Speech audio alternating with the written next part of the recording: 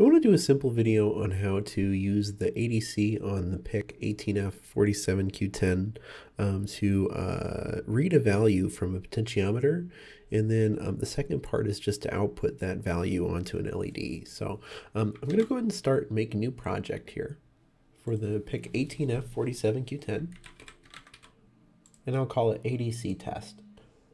As you can see, it's an empty project, and I'm going to go ahead and start by opening MCC on the project. And I'll save the configuration file to its default location. I'll change the oscillator on the device to the high frequency internal oscillator. And then I'll go ahead and add the EU-SART2 module to allow for USB communication. I'm also going to remap these pins to RD0 and 1, and I'll redirect the STDIO to USART. I'll also uncheck analog in the pin module, and I should be good to receive USB communications. I'll just hit generate, and I'll open the pre-generated main.c file. I like to remove all the comments from my code, and I'm just going to see if I can start by just getting it to just print some simple text right just to the USB. So I'll do EU-SART2 initialize, and then I'll just do printf hello.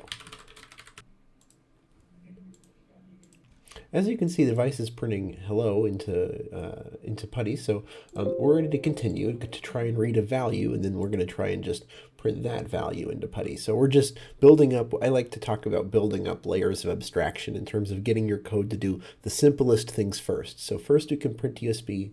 Now I want to read from the ADC.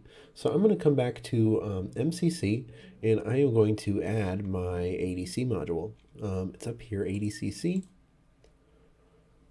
And all of this, these settings are fine by default.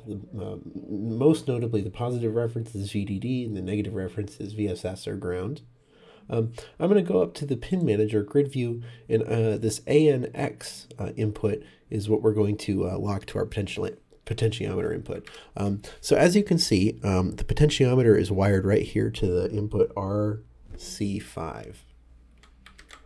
It's RC5. Once that's configured, I'll just go ahead and hit generate, and I'm going to come back to my main.c, and I'm going to start by initializing my ADCC component.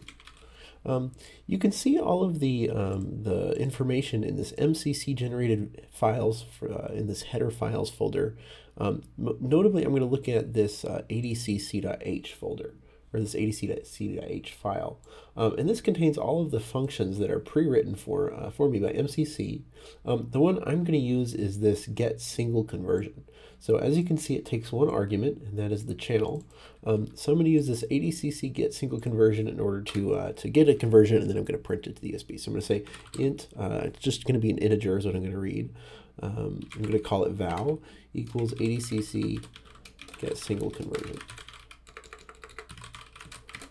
And remember, it took a channel, and that channel is the name of the pin as defined by MCC. So it called it channel underscore ANC5. You can rename it if you want, but I'm just going to use the default one. And so this is just going to get a single conversion on that channel, store it into the val variable, and then I want to print that variable to the USB. I'm going to use %d as my placeholder for an integer. And once I should be good here, I'm just going to program it and see if those changes are reflected. So as you can see here, it is printing the value, and as I twist the potentiometer, you can see that that value is changing. So far we're good. The last part is I just want to configure this LED to change brightness based on the value we're receiving on the potentiometer. So I'm going to come back to my code here. Back into MCC, and I'm going to add some things. The tool I want to use to change the brightness on the LED is a PWM. And because of where the LED is connected, you can see I have it connected here to RC4. Because of that, I'm going to use PWM4. The only difference between the two is which pins you're allowed to map it to. So for this RC4, I'm going to use PWM4. So PWM4 to RC4.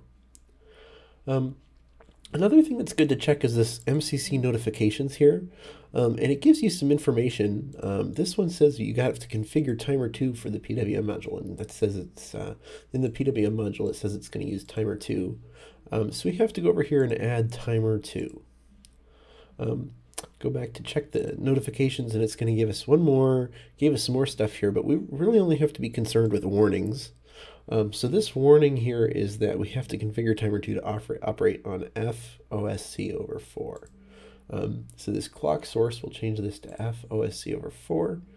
And then you can enter any timer period, really. I just like to enter just like something simple like 1 millisecond, just as long as it's faster than your eye can see. Let's see, I think that is it. There's no more warnings. We've got our PWM lock to RC4.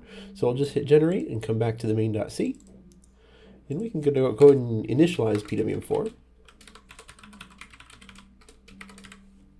And then every time this while loop gets this value, afterwards I'm just going to use PWM4. There's some functions defined by this PWM4.h library that is written by MCC. I'm going to use this load duty value function. And I'll use the val variable. Once that's good, I'll go ahead and program the device, and we'll see if it works. And open PuTTY and see if the potentiometer readings are still there. So once we twist the potentiometer, we can see that the brightness of the LED changes, and the ADC reading on PuTTY also changes.